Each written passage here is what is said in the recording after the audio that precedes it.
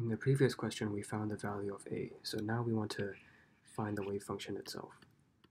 So we call that the entire wave function is composed of an infinite sum. So you have all the stationary states times the time component. And then now we need to make sure that our wave function satisfies the initial condition. So when t is equal to 0, this wave function is going to look something like this. So this term here becomes 1 because e to the power of 0 is equal to 1. And then we need to make sure that this satisfies our initial condition. So this is the initial condition that was given to us. So in order to do that, we need to find the constants c over here. So we need to control these constants so that when time is equal to 0, this wave function is going to satisfy this initial condition. And then we do that by applying Fourier's trick.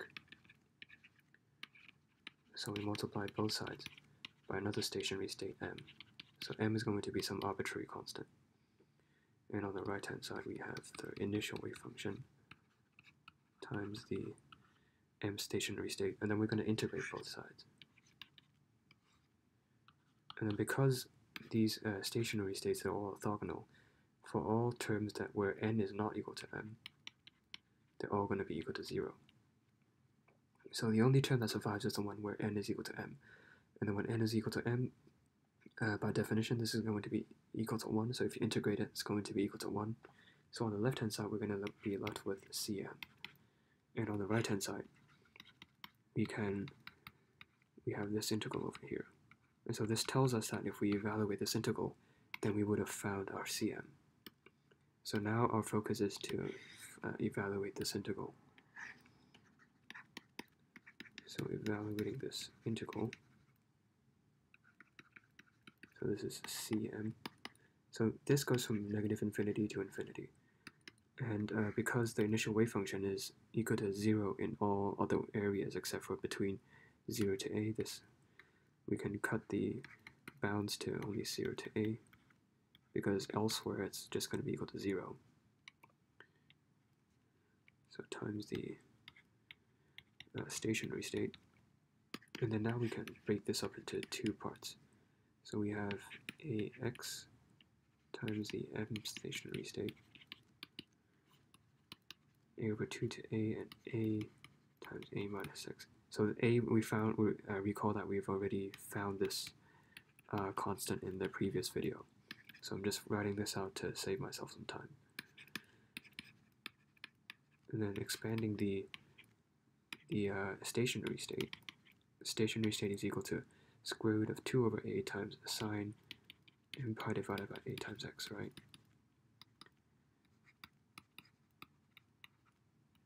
So now you can see that all we have to do in order to find our constant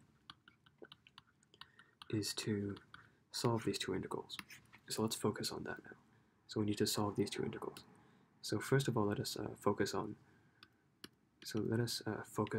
this integral first. So let's copy this out, 0 to a over 2. So this should be a over 2, sorry about that. And this over here, this should be a over 2 to a. So copying out this integral, so m pi divided by a times x dx. So we can solve this by using integration by parts. So we integrate this component, so it becomes negative cosine. And then we need to flip the constants in front of x. And then we minus the integral. And then we retain this component, and then we differentiate the x, so it's just equal to 1.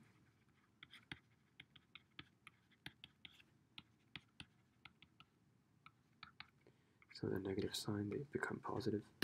So substituting the numbers in, we have negative a over 2, a over m pi, and then cosine m pi over 2. And then for 0, it's just going to be equal to 0 because of the x at the front. Now integrating this becomes sine m pi over ax. And then once again, we need to flip these constants, so this becomes a square, so 0 to a over 2.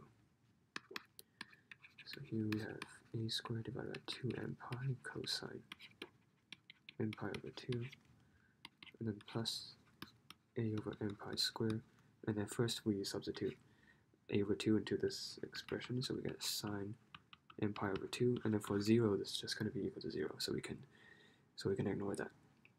So this is the value of this integral, and for convenience sake I'll call this value I. So we're going to use this result later on. So now we found this integral, it's equal to I. So now let's try to find this as well. So for the second integral, it goes from a over 2 to a, and then we have a minus x times sine m pi over ax. So the first instinct is to solve this like our previous integral, but actually we can convert this into something that's pretty similar to our last integral. And then we can do that by using substitution. And then I'm going to substitute u equal to a minus x. So doing this substitution, the lower bound of this integral, it remains at a over 2. The upper bound, meanwhile, becomes 0. This over here becomes u. Sine m pi over a x, it becomes a minus u. And then dx becomes negative du. So it's a pretty standard substitution procedure. So I'm going to take this negative sign and then I'm going to flip the bounds. So it's 0 a over 2 u sine. So I'm going to dump an extra negative sign inside this sine term over here. And by doing that, I'm going to put an extra negative term on the outside. So in case you were wondering what happened, so we call this relationship, so you can put the negative sign on the inside. So that's what I did. I just flipped the negative sign on the inside and then I placed an extra negative sign on the outside. And I did that because now you can see that this integral here looks pretty similar to our previous integral. And then you see that the only difference is that this negative m pi term over here. And then if you observe the sine function, so this m pi here is like a shift. If m is odd, then we would have shifted by so this is pi, this is 2 pi. So if m is odd, we would have shifted by one of these kind of like one of these hills over here. So we'd have shifted over to this negative component over here. So if m is an odd number, then this integral will be equal to this integral with an extra minus sign, because this sine term would have shifted to this negative component, this negative region over here. And then if m is a positive number, so let's say it's 2 pi, then we would have shifted to this positive region, which is exactly the same as just integrating in this original positive region, which is going to, so this integral is going to be equal to the original I when m is even. So this integral over here, so disregarding the minus sign, if m is odd, then this whole thing over here, we're going to be moving to this region. This expression in the bracket is going to be negative I, and then combine it with this extra negative sign in the outside, this whole integral, so when m is odd, is going to be equal to I. So when m is odd, this integral is going to be equal to this integral. And then something similar happens when m is even. So when m is even, we would have shifted back to this positive region. So this expression between the brackets is going to be positive I. And then combine it with this negative sign at the front, this is going to be equal to negative I. So this integral here will be equal to negative I. So now that we found so let's write out what we just found over here. So when m is odd, this will be equal to I. M is even, this will be negative I. So this is what we found. So now that we've evaluated these two integrals, we can substitute the values in to solve for our Cm. So Cm is equal to, so first of all, notice that if m is even, this we have an I, and then we have a negative I here. So this whole thing is going to be equal to 0. We have I minus I. So when m is even, Cm is just going to be equal to 0. And then when m is odd, instead we're going to have the constant times square root of 2 over a times 2i. So we're going to have I from here and another I from here. So this formula only applies when m is odd. Otherwise, Cm is going to be equal to 0. So now immediately we can substitute our I back into our expression. And then another thing to notice is that when m is odd, if you'll just notice the cosine function, so that when pi over 2, 3 over 2 pi, this whole thing is going to be equal to 0. So when m is odd, this term is always 0. So thankfully this goes away. So we are only left with this term over here. So we have a over m pi squared times sine m pi over 2. And then this capital A over here, we can substitute back the result that we had from our last question. And then for sine m pi over 2, so this is slightly trickier, because as you can see from the sine function, so when it's pi over 2, it's equal to 1. When it's 3 over 2 pi, it's equal to negative 1.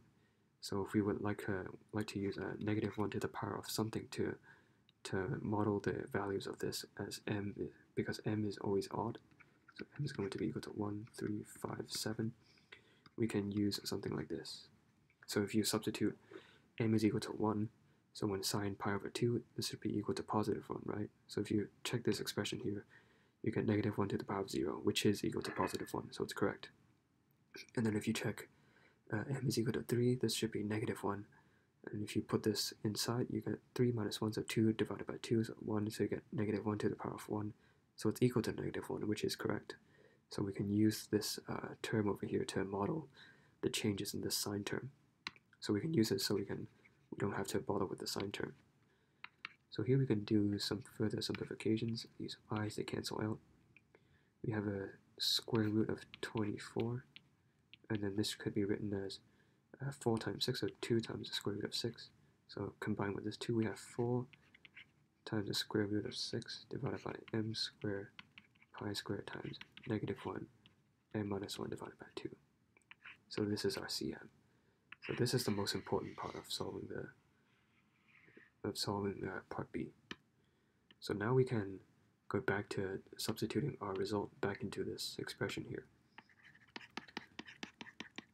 So we went through all that trouble just so we can find the wave function.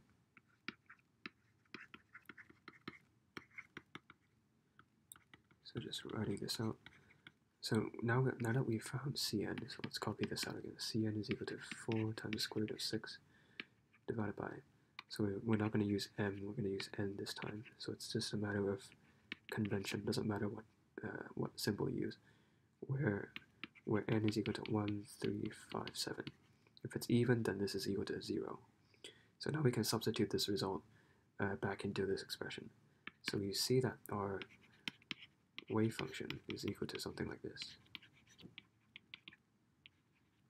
So all these are constants. It's the 1 over n squared that goes inside. So we have 1 over n squared times the nth stationary state times this time component over here. So there you have it. This is the entire wave function that satisfies our initial condition.